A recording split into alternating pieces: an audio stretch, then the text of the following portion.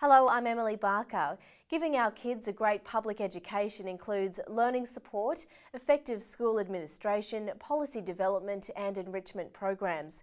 But the O'Farrell government is cutting school support jobs and making it harder to deliver the support our kids need. To discuss this, I'm joined by Sue Walsh, the president of the PSA. So the federal government has announced $1.7 billion in cuts to education. How will the cuts affect the Department of Education and SAS staff?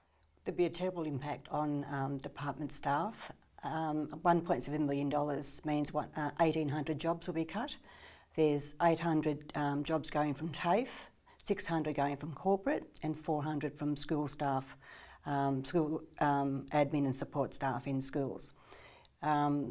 On top of that, the government has announced many new initiatives that will also impact on jobs as in the future.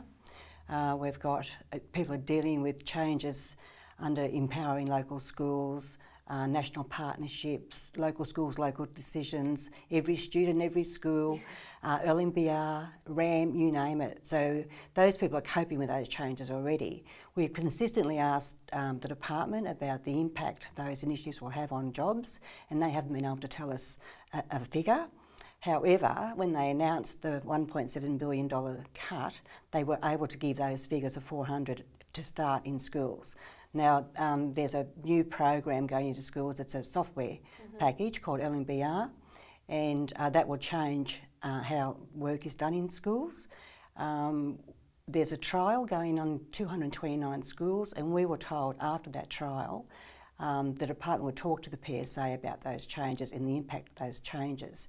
However, the trial's only just started, and they've already announced 400 jobs to go. So we're very, very concerned that LMBR in particular will lead to further losses of SAS staff positions in schools. What about the workload? Will the workload obviously decrease, or do other teachers, are they expected to pick up the slack there? The workload, I mean, 1,800 jobs will go, but the workload won't go. So the people that are left behind are the ones who will have to pick up that. So clearly, it's going to be a really bad impact at the school level, particularly. And the SAS staff do an incredible job supporting teachers in their role. So clearly, the teachers, frontline workers, will have to do more of that support work themselves. What about other changes to working conditions has the government made? The government's also announced big changes to the conditions of employment and want to actually look at the award and change the award. That will mean that 7.5% load-ins will go. There'll be changes to different sorts of leave. Already we've got a wages policy capped at 2.5%. That's actually, in real terms, a salary decrease. We at the PSA are fighting very hard on that front. We've been to the High Court to challenge that particular policy and the legality of it.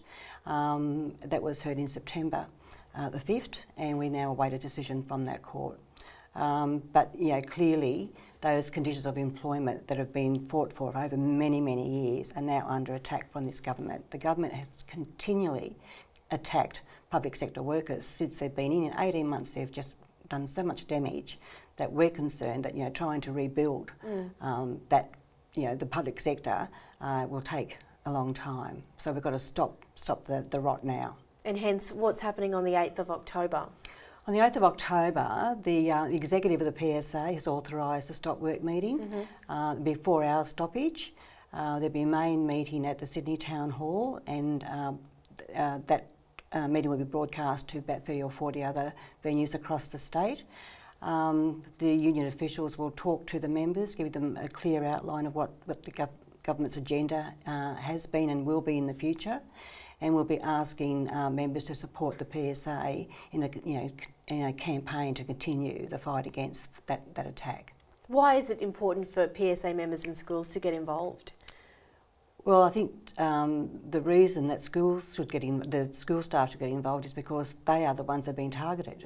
And clearly, as I said earlier, this is only the start, and everyone that works in a school is going to be affected by these cuts. The department has said their jobs will change because of these initiatives, and we believe not only will they change, but jobs will actually be deleted from the service. And with principals being able now to have more power in terms of staffing mix, we know that when, for instance, if a SAS staff person resigns or retires, the principal can either fill that position by a casual or a part-time person, or not even fill it at all. So that again comes back to the workload issue, because once that job is deleted, the work is still there. So someone's got to have to do it. So clearly, people in schools should get behind the PSA in this campaign, because I think, as I say, they're going to be targeted even further. Well, thanks, Sue, for coming in. And of course, for more information, visit supporteducation.com.au.